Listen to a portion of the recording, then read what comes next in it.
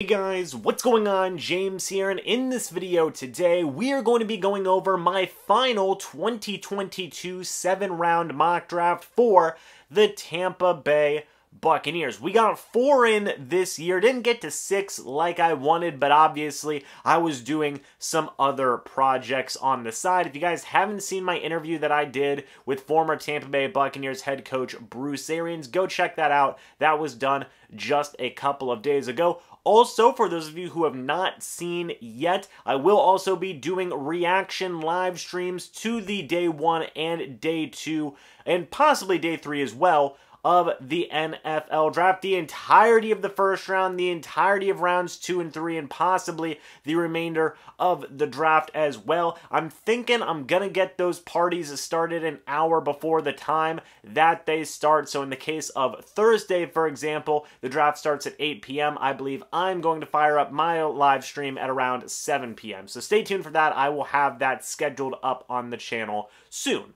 But diving back down into this mock draft, this is the mock draft where I compile everything together, right? I take all of my previous mock drafts, I take the current team needs that the Buccaneers have and what everybody else has been saying, be it experts or fans, everything in between, and I compile it all together for a mock draft that I think is arguably the most realistic path that the Tampa Bay Buccaneers could take in this upcoming draft. I'm not going to say that all players in this mock draft are going to be every single player that the Tampa Bay Buccaneers are going to draft, but I feel very good about this path that I have the Tampa Bay Buccaneers making in this final mock draft. So let's not waste any more time. Let's go ahead and dive right in with the 27th overall pick in round number 1. I have the Tampa Bay Buccaneers selecting Perrion Winfrey, interior defensive lineman out of Oklahoma, 6'4", 303 pounds. At the end of the day, I did decide for the Tampa Bay Buccaneers to get an interior defensive lineman versus an interior offensive lineman, and you could go either way with this, folks, and it would make sense for me.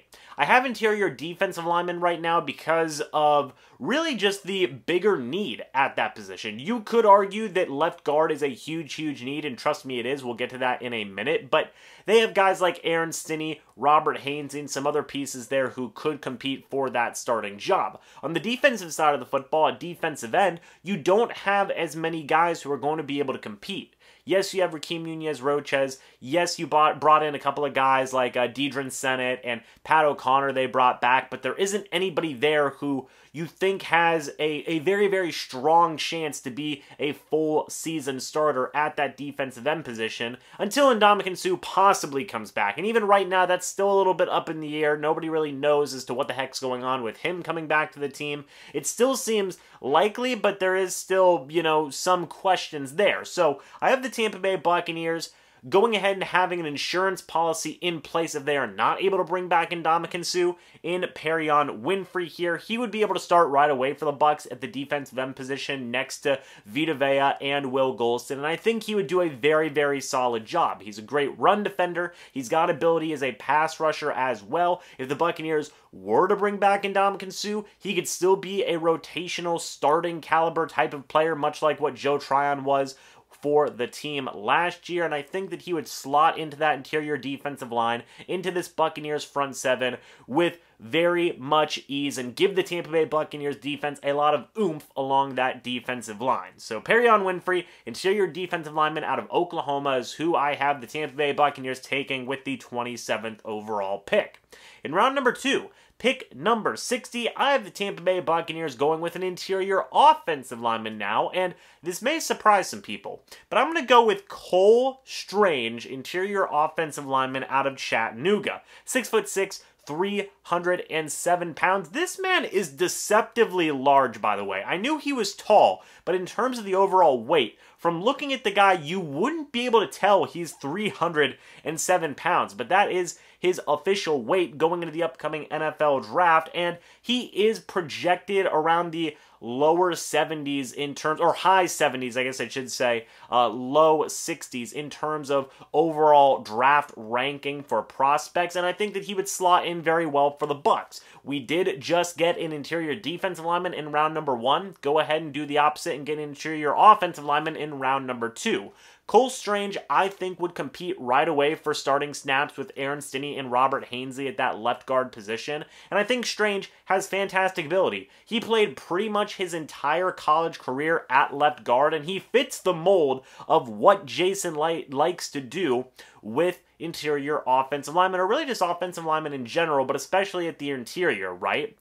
Cole Strange is a small college guy coming from Chattanooga, big, kind of low-key, but has tons of potential and tons of ability. I've even seen some people compare him to guys like Ali Marpet. Shout out to my guy Cody Haynes on Twitter, as well as some of the other draft experts on Twitter as well. But yeah, Cole Strange is a very, very impressive guy. In terms of personality, when I talked to him at the NFL Combine, I thought he was great, very kind, very down-to-earth, and very focused on what he needed to do while at the Combine. So when you take all of this and you combine all of it together, I think Cole Strange is a guy that could come in right away, fit the mold of what the Tampa Bay Buccaneers like to do, and possibly push a guy like Aaron Stinnie or Robert Hainsey for starting left guard snaps, because Strange played pretty much his entire college career at left guard, so he would figure to slot right in. So Cole Strange out of Chattanooga is who I have the Tampa Bay Buccaneers selecting in round number 2.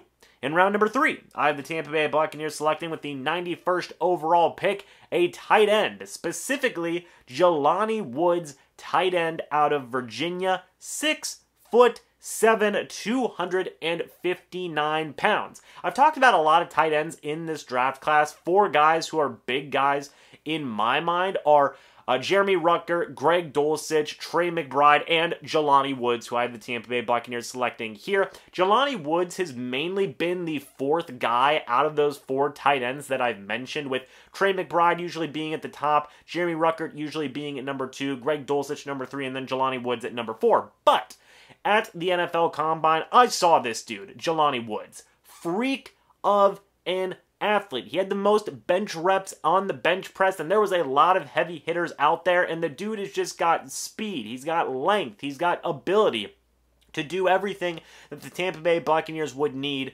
for an at least number 2 tight end with potential to be a number 1 tight end as well. Granted, if, let's say, Rob Gronkowski does not come back to the team, I think that the Buccaneers would go out, sign a different veteran tight end to be their number 1, and then Jelani Woods would probably still end up being that number 2, but that's a great way to ease him into it, because he is a sure blocker. He's a very enthusiastic blocker. He really goes after it in terms of his blocking, and he's got the size, the frame, the athleticism to be a good receiving tight end as well. He just needs a little bit more seasoning, a little bit more coaching to bring it all together and develop into a starting caliber tight end. I think he would find that growth and development in Tampa Bay with Byron Leftwich. Bruce Arians is still a part of the mix. You have Tom Brady who'd be throwing you some passes here or there, and I think it would just be a great place for a guy like Jelani Woods, who has got loads of potential and loads of size and ability to grow and develop into a solid, capable NFL caliber tight end, which is why I have the Tampa Bay Buccaneers selecting him with the 91st overall pick in round number 3. Jelani Woods, tight end out of Virginia. In round number 4, with pick number 133, I have the Tampa Bay Buccaneers selecting a cornerback, Martin Emerson, cornerback out of Mississippi State, 6'2", 200 pounds. Martin Emerson is a guy who thrives in zone coverage type schemes. The Tampa Bay Buccaneers run a lot of zone coverage with a lot of different types of blitzing and needing secondary members to help out in run defense. Martin Emerson checks all of those boxes, and I think he would come into a situation where he is able to grow and develop behind guys like Jamel Dean, like Sean Murphy-Bunting, who both have expiring contracts after this year, and Emerson has the size, the weight, and I think the scheme fit and ability to slot into a potential starting role in a Todd Bowles defense in the future. Maybe as soon as next season, maybe 2 years down the line, we don't know, but I think that Martin Emerson could be a piece for the future, and at the very least provide the Tampa Bay Buccaneers with some cornerback depth that is desperately needed given all the injuries that the team suffered last season. I think that Emerson would at the very least be the number 4 cornerback for the Tampa Bay Buccaneers and give them a perimeter outside corner, big, bulky guy. In case Jamel Dean goes down with injury or Carlton Davis goes down with injury, you have Martin Emerson, big guy who fits that mold of what the Bucs look for in a perimeter outside corner who could slot right into one of those starting cornerback positions if you needed him to. So, Martin Emerson, cornerback out of Mississippi State, is who I have the Tampa Bay Buccaneers selecting in round number 4.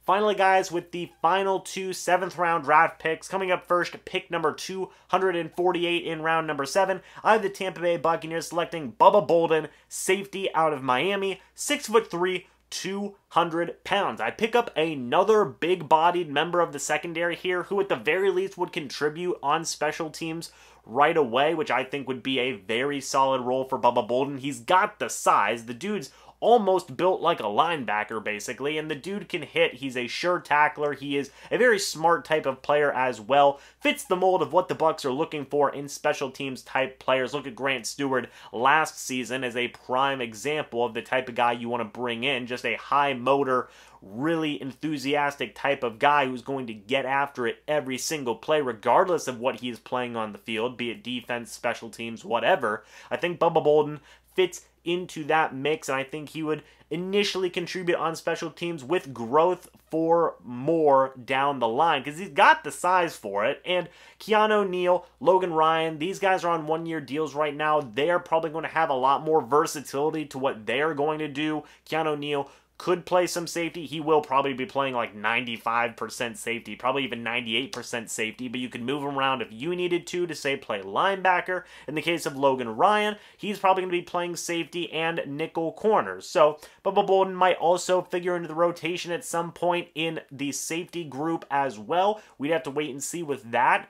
I know it seems like the Buccaneers are investing a lot in the secondary here, even though they already have 4 very, very solid safeties on the roster. But again, injuries are always a thing you at least have to consider. I would say at the very least, if Bubba Bolden didn't make the roster, he'd be a prime top guy for the Buccaneers practice squad unit and would be able to, again, continue to grow and develop in the NFL system. Bubba Bolden is the first 7th-round draft pick I have, safety out of Miami. And then the last pick that I have the Tampa Bay Buccaneers making in my final mock draft for this offseason, pick number 261, is Noah Burks, edge defender out of Wisconsin. 6'2", 245 pounds. The Tampa Bay Buccaneers get a developmental edge rusher here. As of the recording of this video, the Tampa Bay Buccaneers have Joe Tryon, they have Shaq Barrett, they have Anthony Nelson, but they could figure to use maybe one more young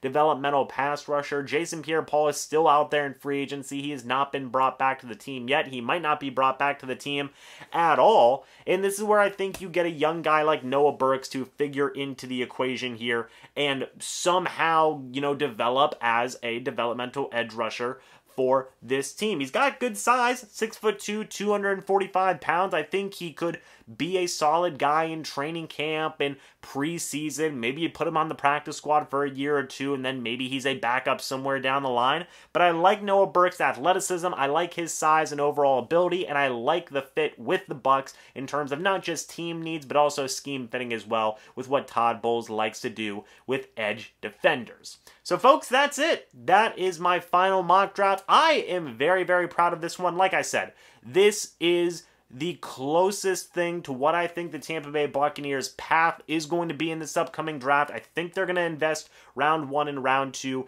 in an interior defensive lineman and an interior offensive lineman. I think either round 3 or round 4 they go the tight end route, and then whichever one they decide to go, let's say they go tight end round 3, well then they'll probably go cornerback round 4. If they go cornerback round 3, then they'll probably go tight end round 4. That's how I see the first 4 rounds working in terms of positional needs and whatnot. And then in the 7th round, hey, you get special teams guys, you get guys who can possibly be something somewhere down the line, who have got good size, who have got good athleticism, and can give you something right off the bat, hopefully. So yeah, that is my final mock draft, guys. What do you think? Leave me your thoughts and opinions down in the comment section below. I would love to hear them. Do not forget to go check out my Bruce Arians interview. That would be greatly, greatly appreciated. And also, I will be having my draft reactions live streams coming up on Thursday and on Friday and possibly Saturday as well. I'm going to be having plenty of guests, folks. I'm going to be having people live here in person with me. I'm going to be having people over Zoom. It's going to be a beautiful, beautiful time. You don't want to miss it. But thank you guys so much for watching this video. Hope you all enjoyed, and I will see you all in the next video or the next live stream. But until then, and as always, guys, goodbye for now, and go Bucs.